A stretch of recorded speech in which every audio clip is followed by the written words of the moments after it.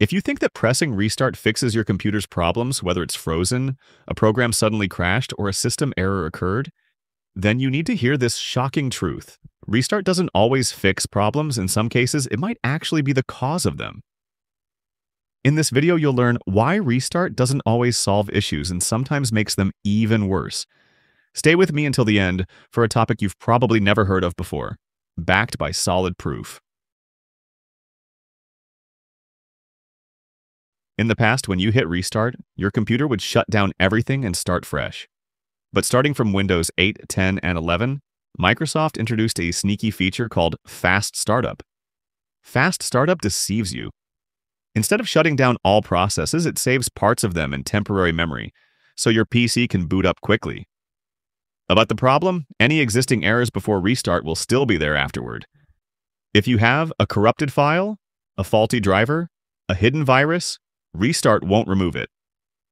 Here's why. Restart fails to solve problems. RAM, random access memory, isn't fully cleared.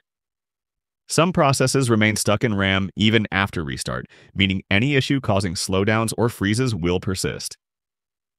System files aren't fully reloaded. Some files are retrieved from temporary memory instead of loading fresh copies, which means system errors may continue even after restart. The CPU processor isn't fully reset. When you restart, the CPU doesn't erase all its internal processes, so software bugs or overheating issues might still be present even after a reboot. The most dangerous part: viruses can exploit restart against you.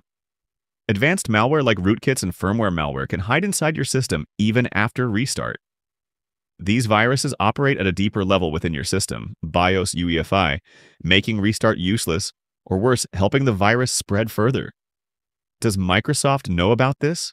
Of course. In fact, Microsoft is the one that created Fast Startup. And the reason? They want Windows to boot up quickly, even at the expense of system stability. They don't want you relying on shutdown because it completely closes all processes. If errors are stored in memory instead of being fully closed, fewer reports are generated, making it seem like Windows has fewer issues. They want you to think hardware is the issue, not Windows, increasing new PC sales. If restart causes issues, why does it sometimes improve performance? Because some temporary memory is cleared, but not all of it. If the issue is in the kernel or Fast Startup's stored files, restart won't do anything. How to fix this? Disable Fast Startup in power settings to force Windows to fully shut down. Use shutdown instead of restart, and wait 15 seconds before turning the PC back on.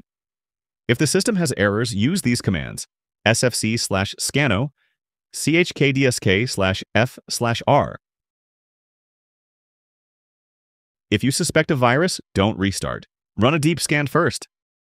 Restart isn't just a simple button. It can be a trap for viruses, a source of hidden problems, and a trick Microsoft uses to make Windows seem faster than it really is. If you found this video helpful, don't forget to like and subscribe, because what's coming next about Windows in the digital world is even more shocking.